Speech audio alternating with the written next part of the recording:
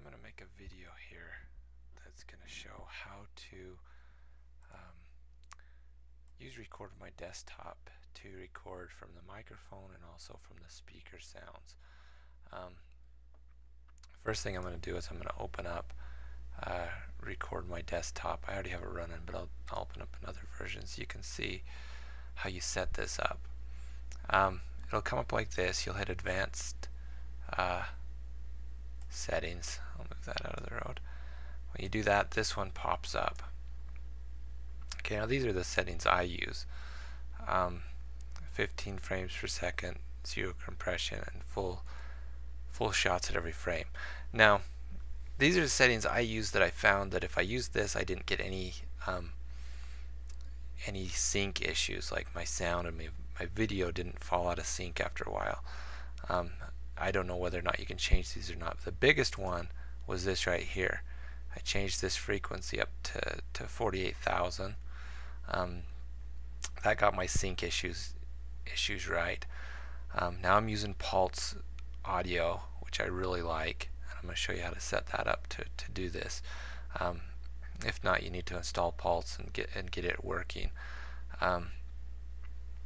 Anyway, so you put Pulse in there for your device, and then for this screen, I added this little thing here. I'm going to zoom in just a little bit, see make sure you can see that.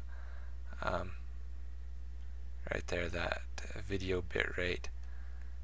You want to set it to 2 million is what I have it set for. When I didn't have that little thing in there,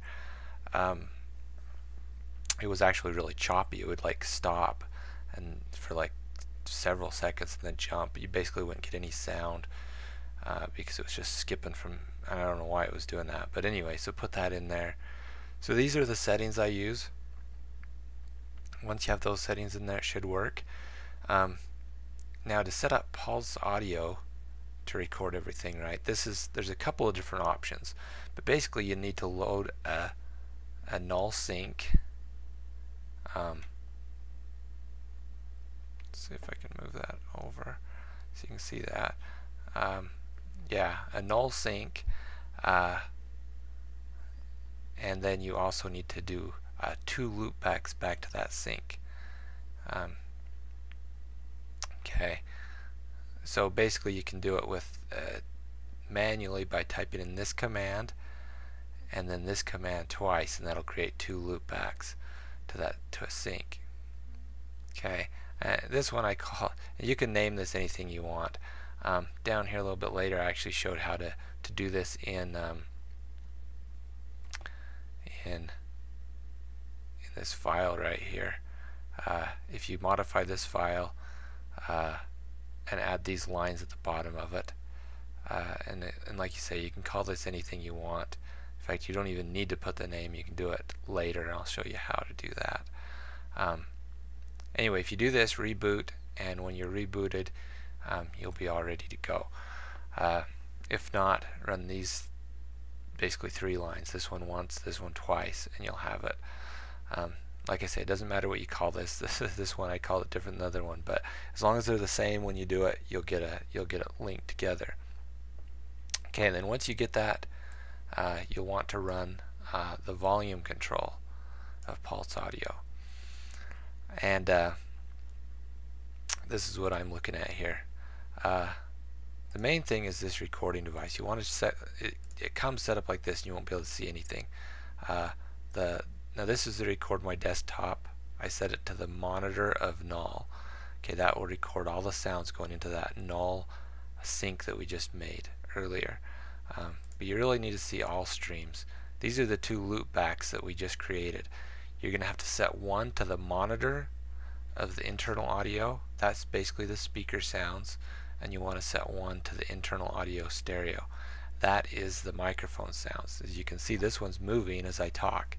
This one is not, because that's the speakers. And right now I don't have my microphone coming out my speakers. I don't like that because I don't like to hear myself echoing in my ears when I'm talking. If you wanted to have it come out your speakers, it'd be really easy. You just run this line right here without the sync name. Just do that, it'll automatically put it right to your speakers. but since I don't want it I don't want to hear it, I had to make that null and send two sources to that sync. Okay, so once we send those two to the sync, and then here we're recording from the monitor of that sync we're sending it to. So basically all the sounds coming out of that sync we're recording. So basically we record those two sounds. Playback, set that to all streams and you'll be able to see everything. These are those two streams going in. And they're set to null because I automatically did that with that name where I showed you right here, the sync name. If you don't use a sync name, it might come automatically set up to this one. You'll have to move it to the null. That's how you can do it if you don't type that extra thing in. But since I did it, it's automatically there and I can't even change it. I can't even change it. Oh, actually I can change it. Never mind. Anyway, you want to keep it there on the null if you want to be able to hear it. I think I actually may have done something funny. Oh well, never mind. It seems to be working. Okay, so anyway, we got that set up. Don't worry about this VirtualBox one. That's just, I'm running a VirtualBox and it grabs a playback from the sound. But anyway, don't worry about that. That has nothing to do with it. Okay, so now we're all set up to record from, basically right now I've only been talking. I'm going to real quick go to Yahoo real quick and just watch a trailer real quick so we just see that we actually can. I'll just play that. So we can actually see that we do pick up the sounds, and I'll show you what it's looking like here in the volume control. As you can see, this is what we're recording. This is the sound I'm recording. These are those two loop backs. Now so far we haven't got any sound from this yet. It's still working, I guess. Run, Dad!